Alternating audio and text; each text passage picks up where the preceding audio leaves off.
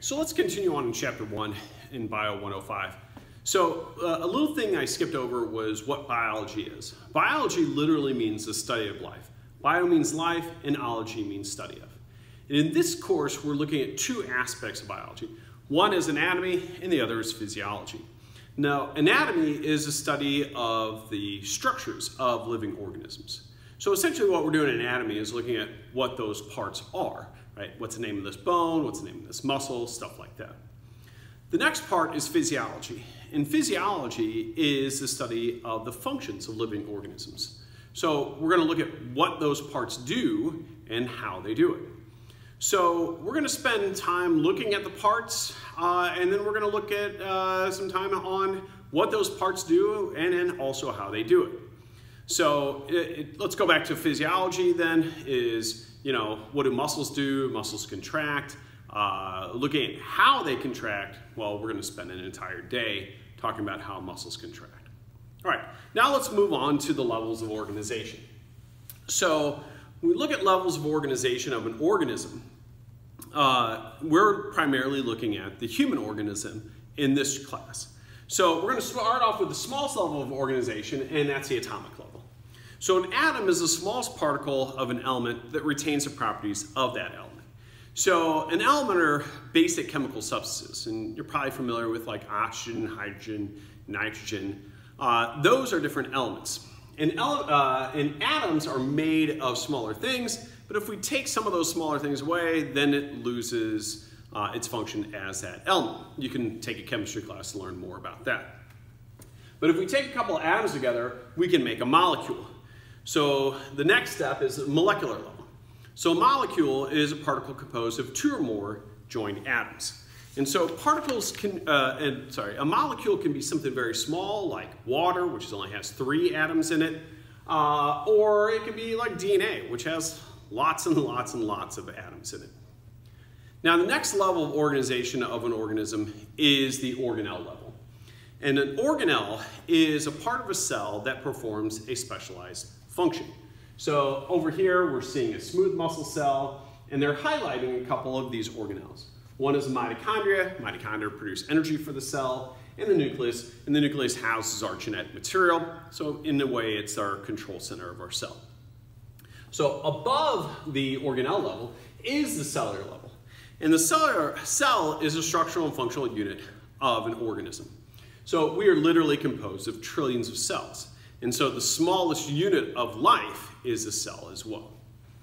So if we take a bunch of cells that are similar and we put those together, now we have the tissue level.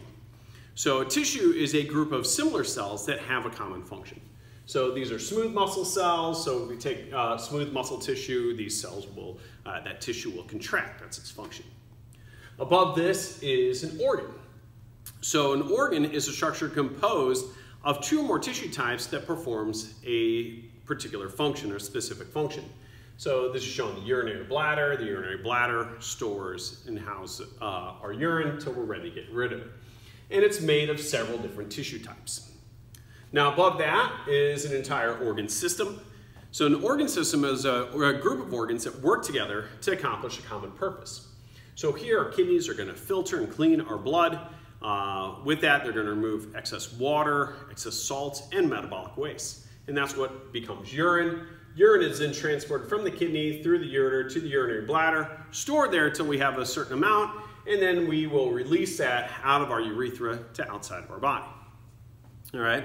Now, we take all the organ systems together and we have an organism, and an organism is an individual living thing. So it is the sum total of all these organization levels working together. All right, now let's take a look at the maintenance of life. So the maintenance of life, and first off, we're going to look at the requirements of life. So the requirements of life, there is actually 5 requirements of life, and 3 of these are going to be intuitively obvious to anybody you ask. So we all need oxygen, air, right? We only can live a couple minutes without that. We all need water, so we can live a few days without water. We need food, nutrients. We can last, depending on your reserves, a week or 2 without food. The last 2 are not as intuitively obvious. One is heat. we need heat to undergo the chemical processes that occur in our body. And then we also need pressure, and pressure is going to move stuff through our body. So, you know, blood pressure, right? Moving blood through our body, osmotic pressure we'll get to later on. All right. So all these are necessary for our metabolism. Now metabolism, what metabolism actually is all the chemical reactions that occur within a cell. Now those chemical reactions require energy, and so that's why energy is strongly tied to our metabolism. All right, so one of the things about those chemical reactions is those chemical reactions require certain things. And so our body has to stay in what we call homeostasis. Homeo means same, stasis means not moving. So homeostasis is a maintenance of internal conditions within certain boundaries. All right, so a good example of this is our body temperature. Our body temperature is 98.6 degrees Fahrenheit or 37 degrees Celsius. And it will fluctuate around there, but we'll keep somewhat close to that 98.6. All right, so as I said, we need to stay in homeostasis in order to metabolize. So in order for those chemical reactions to work, we have to have certain requirements for them. Certain temperatures, certain water availability, a certain amount of energy, right? And all those things. So now let's take a look at a control of a variable. Okay, so what we have throughout our body are receptors, all right? And so receptors are going to provide information about specific conditions within the internal environment. So for this example, we're going to use our body temperature, right? So we have thermoreceptors found in our skin. They're going to send signals to our brain about internal conditions. So next, they're going to send a signal to what is known as our control center. More often than not, that's our brain, but it can also be our spinal cord. I'll give you an example of that after we're done. All right. So our control center determines a set point. A set point is a level or range at which a variable is to be maintained. All right. So, you know, like this is our set point, 98.6, but you'll see we'll fluctuate around that. All right. So once we send information to our control center is essentially going to decide what to do. Right? Could be nothing, could be some sort of response. So lastly, it's going to send a signal out to effectors. So these are organs that cause a response that's going to alter the internal environment. All right? So let's say you go outside on a warm day, that's sensed by your thermoreceptors, they're going to send a signal up to your brain. Your brain's going to interpret that and go, oh, it's hot. So it's going to send a signal back out to our sweat glands, and our sweat glands are going to produce sweat, and the sweat's going to help cool us off. All right? So that's just one example there of controlling of a variable. Now, I do want to point out that all reflexes are homeostatic mechanisms. So if you step on a tack, right, you will have a withdrawal reflex and you'll pull away from that. So there, the control center is actually literally in your spinal cord, which is sensing that pain response, and it does an action before you're consciously aware of it.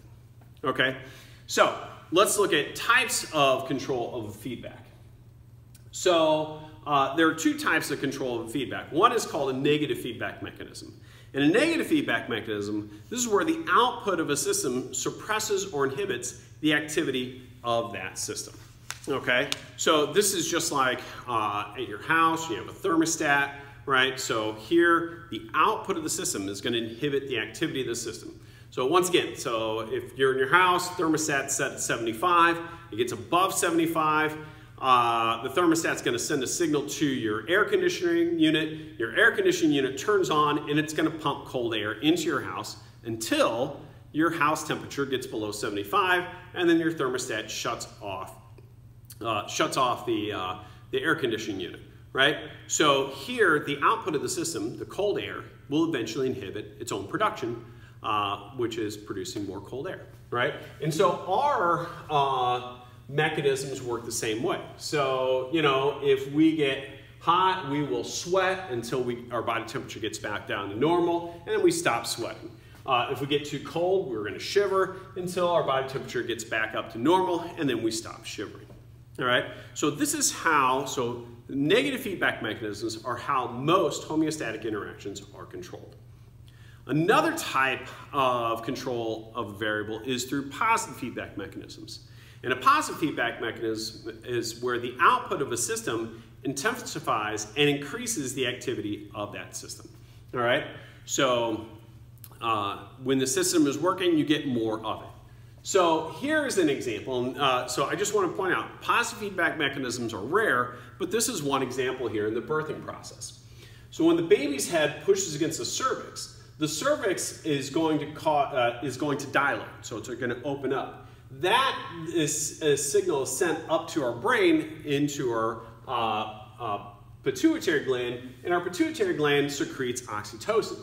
Oxytocin causes uterine contractions, and by contracting the uterus, that's going to push the baby's head further against the cervix, which causes further cervical dilation, which then causes more oxytocin secretion, which then causes more uterine contractions, which causes more cervical dilation, which causes more oxytocin secretion, which causes more uterine contractions, and this will continue until the baby is pushed out. Now, I do want to point out something here, is that if you've ever witnessed or given birth, it's a much more complex than what I just did here. All right, let's move along to anatomical terminology. So, let's first look at relative positions. So relative positions. So here what we're talking about is one body part in relationship to another body part. So the first two I'm going to talk about are superior and inferior. So we see superior and inferior here. So superior is where a body part is above another body part, and inferior is where a body part is below another body part. So my head is superior to my chest is inferior to my head. But here it's all relative. So my chest is superior to my waist though, and my waist is inferior to my chest. All right, next is anterior, which we see here, also known as ventral, and posterior, also known as dorsal. All right, so anterior ventral means towards the front, posterior dorsal means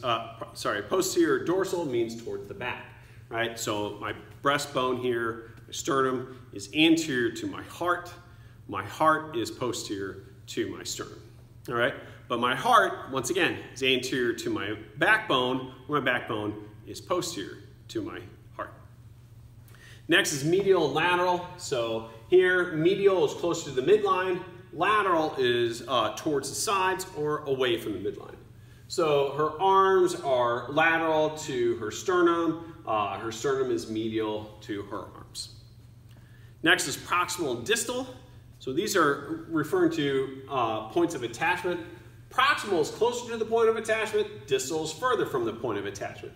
So if we look at like our different joints here, right? So this bone here is the humerus. This is the proximal end. This is the distal end. So here's my elbow. Here's my wrist. My wrist is distal to my elbow. It's farther from the point of attachment. My elbow is proximal to my wrist. It's closer to the point of attachment. Next is superficial and deep. Superficial means towards or at the body surface. Deep is away from the body surface. All right, let's look at body sections. So these are cuts that we're going to see through the human body. So first is a sagittal section. And so this is a lengthwise cut that divides the body into left and right portions. So that's a cut that would come down like so, right down the middle. And so this is a cut through a cadaver, and that's what we see, that sagittal section of the human head there. Next is a transverse or horizontal section. This is a cut that divides the body into superior and inferior portions. So that's a cut you see right there. It would be a cut through this way. So you can see there's a horizontal or transverse section there. And lastly is a coronal or frontal section. This is a cut that divides the body into anterior and posterior portions. So that's a cut in this direction here. All right, so you can see this cut right there is a coronal section. So this is what we see through the hip joint there in a coronal section. All right, now next is looking at organ cuts. So there's 3 different organ cuts. One is called a cross section. So your book, for some reason, calls it a transverse section. So it's the only place I've ever seen this. It's essentially a horizontal cut through the organ. Next is an oblique section. You can see that's an angled cut through there. So an angled cut. And then a longitudinal section is a lengthwise cut down that organ. All right, so last thing we're going to look at is serous membrane or serosa. And these are membranes that line body cavities and organs. Now, anytime an organ moves, so like our heart beats 60 to 100 times a minute, and our lungs are going to inhale and exhale about 12 to 15 times a minute, they're moving against other organs within those cavities. And so what we do is we line all of our body cavities and all of our organs with a membrane called serous membrane.